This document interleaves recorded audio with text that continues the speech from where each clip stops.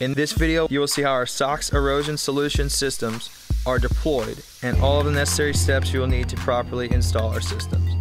This video will break down into several chapters to assist you in understanding each step of the process. Before continuing to the installation process, you will need to first determine whether or not the project will be using a 6 or 12-foot sock. You will also need to determine the quantity of linear feet needed. Shore socks and dredge socks are very similar systems, but each system has a different installation technique, and both containment systems come complete with the anchoring line sewn in. All other tools needed to complete this project will need to be purchased separately. Tools include stakes, rope, sledgehammers, needle nose pliers, a dredge machine, hoses, 65-pound braided line, and a large needle. This video will demonstrate the proper steps needed to install our dredge sock system. Chapter 1. Staking. Once the area is determined for installation, you will start by laying out the proper staking system based on the stability of the environment. In this section, we demonstrate by using 2x2x24 pre-drilled beveled wooden stakes.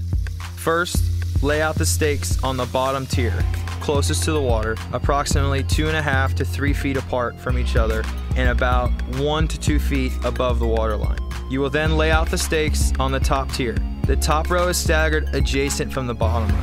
Once the stakes are laid out, you can begin by staking in the bottom row straight into the ground with the beveled edge facing the water. That beveled edge will act like a fulcrum when pressure is put on it.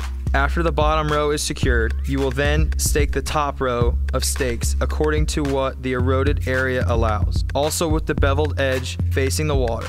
But these stakes will be staked at a 45-degree angle with the pre-drilled hole facing the water.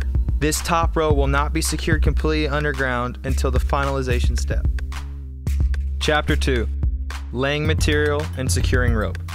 Roll out the material. Using a 1/4-inch double braided rope, you will attach the lower rope channel to the bottom row of stakes, attaching these ropes as close as possible to prevent the loss of material from underneath the sock. Once the bottom row of stakes is tied to the bottom roping channel, pull the bottom roping channel tight and tie the excess rope to the returning stake. Then you will pound the lower row stakes completely under the ground. When tying the upper rope channel to the upper tier of stakes, use the needle nose pliers to push the rope through the pre-drilled pilot hole, then wrap twice underneath the lead rope and then tie 2 1/2-inch knots. Chapter 3. Attaching and sewing material. If more than one section of socks is needed, you will need to sew the sections together to create the proper length to fulfill the required job. In the instance that you are doing just a section and not the entire shoreline, before filling the socks with material, you must sew in your socks ends. When the socks is completely deployed, the first and final section of socks must be sewed to close the system for fill. If the job is an entire lake or pond, the socks must be sewed together and there will be no need to close up the ends. Chapter 4. Filling the material.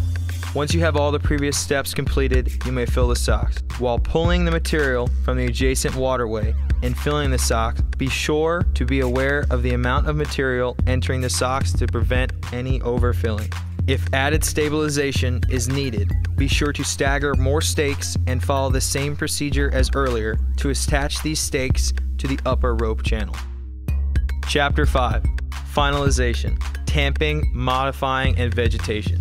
When prepping the socks for finalization, make sure to fill any soft spot to ensure a fully stable shoreline. After ensuring the socks is completely filled, be sure to adjust the pitch of the shoreline based on the request of the client. When adjusting the socks, make sure that the bull nose of the socks is at least 4 to 6 inches with the adjacent waterline. Once all needed adjustments are made, then be sure to completely pound the upper row of stakes underneath the surface. If sodding the socks, you will need to use some type of securing stake for the bottom 2 rows of sod. We prefer bamboo chopsticks for environmental reasons. Push the securing pin through the sod and into the sock to firmly secure the lower 2 pieces of sod to your Sox erosion solution system. Once the bottom 2 layers of sod are set in place, fit together the rest of the sod pieces tightly and completely cover the socks. If you are not sodding and you are going with one of the other finishes, then now is the time to do so.